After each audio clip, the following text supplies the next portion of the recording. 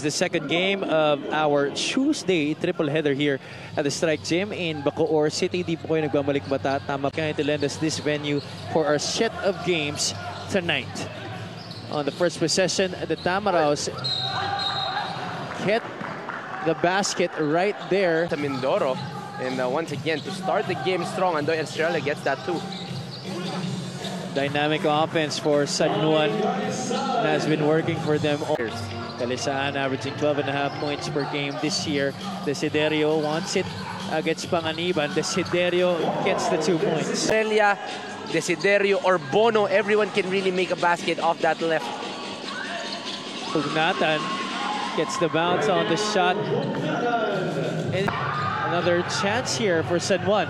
2 offensive rebounds right away para dito kay Zach Huang. Good activity on the offensive rebounding. Free throw line jumper is good para kay Orlan Omar. Because of that total domination that they had. Estrella hanks it from straight away. Neutral for this one.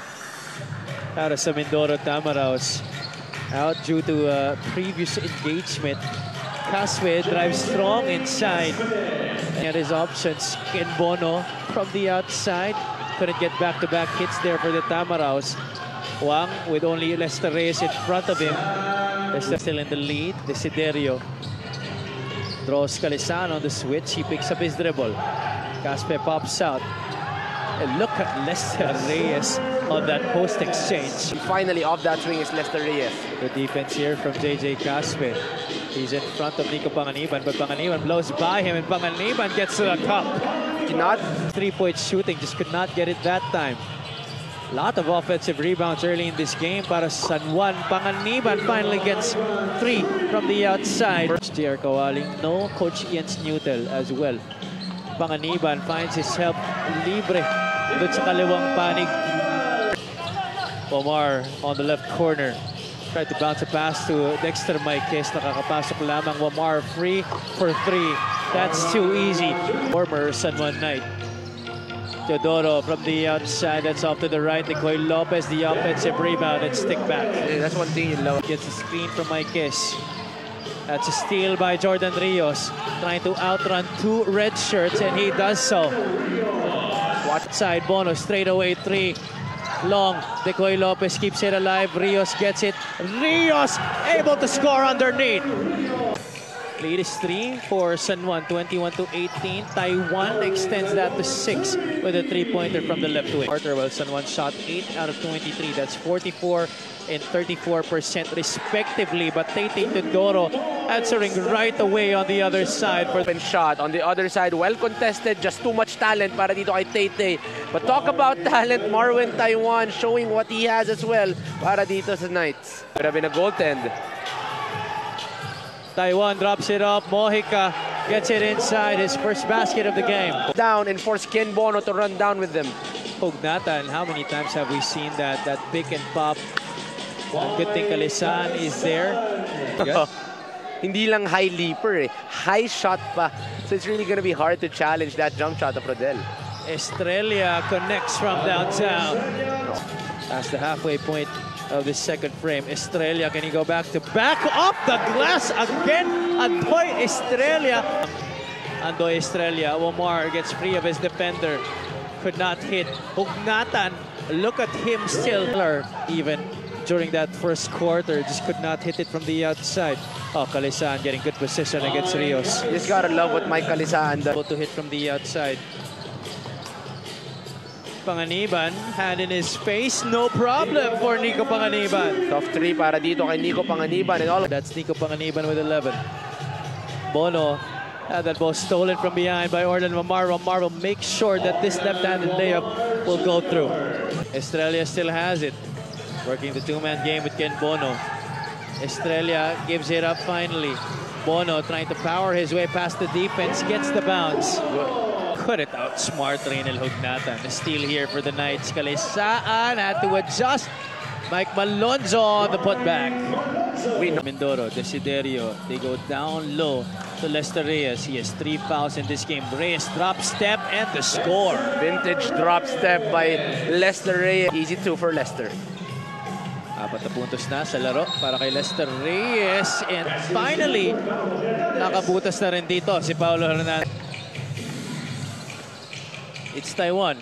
Calisan, the fake goes inside, closer, 2 points more para kay Mike Calisan. Their wingman sa NU, he played with RJ Minerva, there was Mike Malonzo. So he did not really was able to showcase his talent, but here he's getting a lot of minutes dito sa San Juan Knights. Sorry, miss from the outside para kay Tay Teodoro. Taiwan, that was well challenged, but still the conversion para kay Marwin Taiwan. The lead. Reyes gives it to Kit Ariar. Open for that middle floater. Oh, Taiwan is sizzling here. Marwin Taiwan with another 3. Ariar down low to Desiderio, has had not much luck in going up against Zach Wang. That's a good sign for Mindoro if Kit Interior offense of Mindoro, but finally Kit is able to stretch that out with a 3. Panganiban goes inside. Putback is good para kay Dexter Marquez. Door wasn't open, instead they give it up. Desiderio fumbled it in the middle. And Calisan will finish.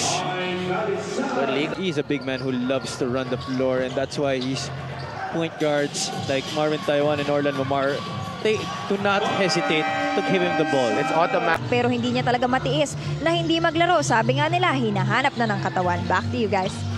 Thank you so much, Andrea. Have you ever had to wear a mask before? Lopez fakes the 3, goes inside, hard drive, strong finish para kay Decoy Lopez.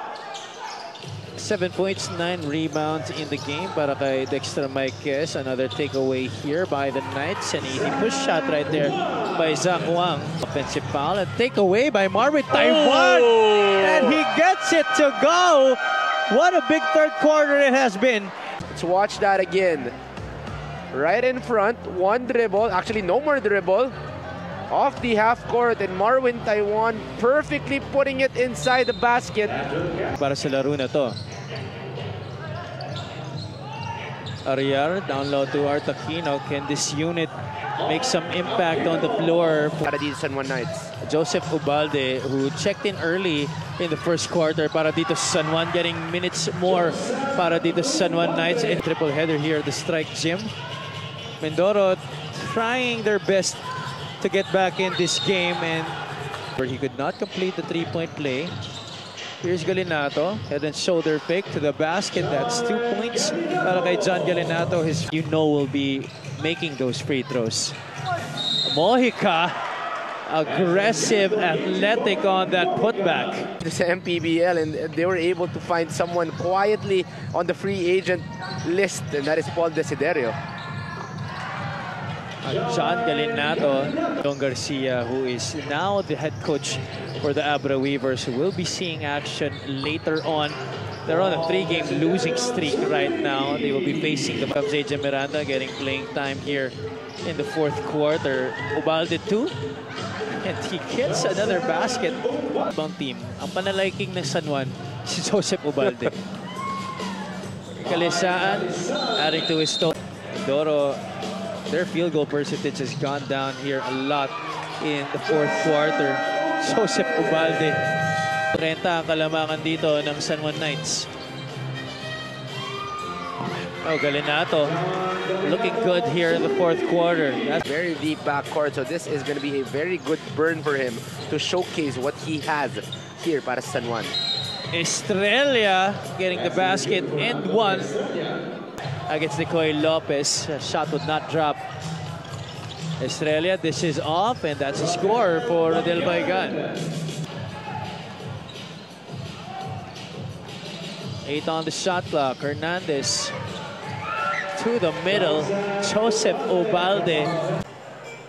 AJ Miranda will just dribble this one out. And that is gonna be it